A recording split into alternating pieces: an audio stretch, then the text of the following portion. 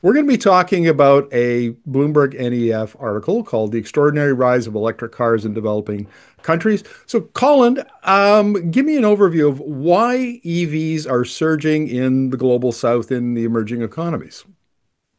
Yeah, it's essentially an economic story. So for a long time, the EV adoption story was really led out of wealthy countries and starting at the high end of the market. So premium vehicles for the most the buyers with the most capability, then slowly working its way down. And that's essentially because of price elasticity of demand. So if you think about that, that's essentially because buyers in emerging economies are more price sensitive. They're not going to spend a lot of money on something that they can have a substitute for that with similar performance.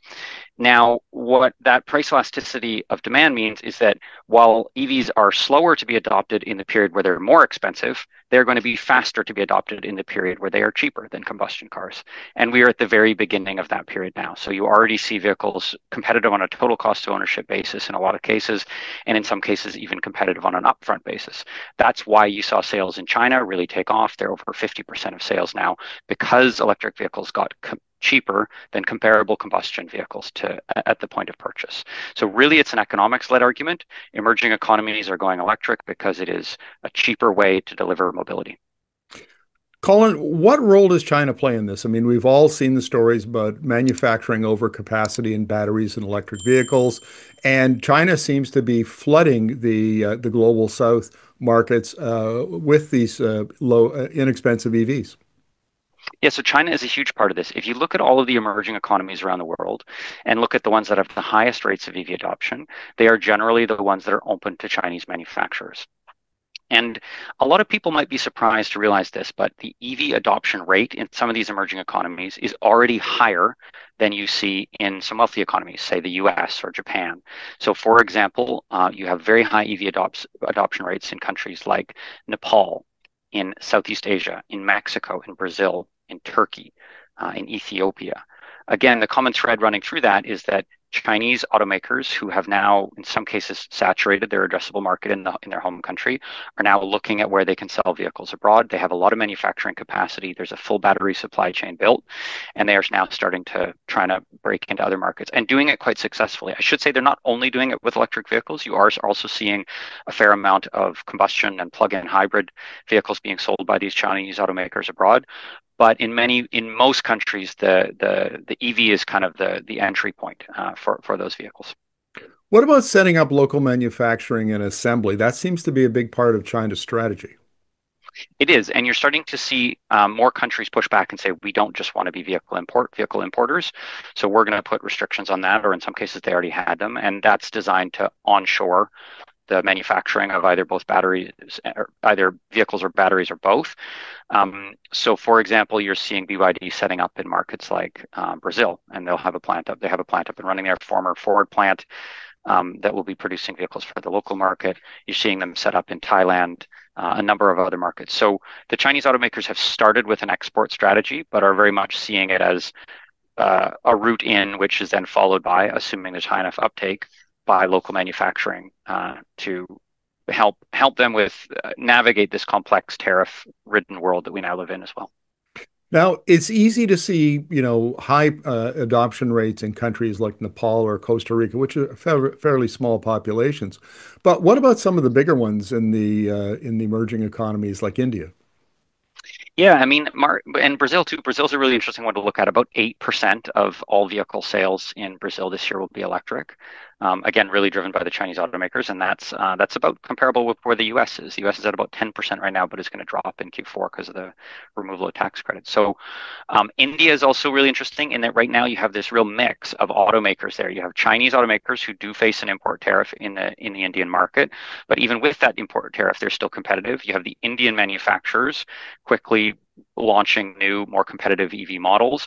And then you have the international automakers, groups like Hyundai and others that are seeing that as an important growth market. So India, compared to its population, is still a relatively small vehicle market, just relative to the sheer size of the country. But it's sort of widely known that that's where a lot of the vehicle growth will be in the next decades, along with Southeast Asia. And in markets like Thailand and Vietnam, you're also seeing really high EV adoption. Vietnam's an interesting case. A lot of that adoption is driven by a homegrown automaker VinFast, who's producing electric vehicles as well. So you have this mix of industrial competition and sort of strategic competition for the industries of the future, combined with this element of just what's the cheapest way to get mobility to the people in a given country. It's very clear to me that China has disrupted the global auto industry. What's interesting is that perception, that understanding hasn't filtered down to North America yet. Maybe you could just explain how severely the global auto industry, the legacy automakers, how severe the disruption is. So most of particularly the European automakers, and of that, particularly the German automakers, pretty much all of their growth of the last 20 years is fueled from China. So it was this huge middle class that was pulled out of poverty, became the largest auto market in the world. The German automakers, and to a lesser extent some of the others, did very, very well out of that.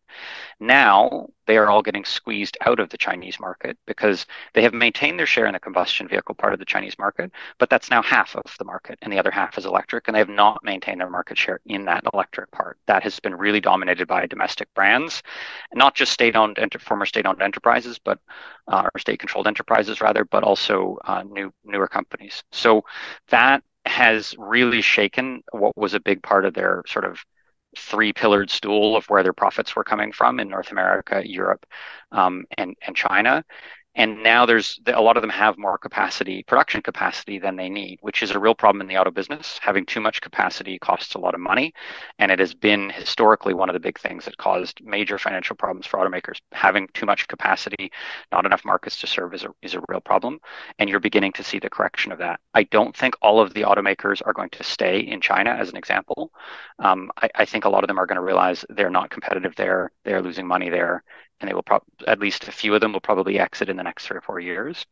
I think I think is already that ship has already sailed, if you will.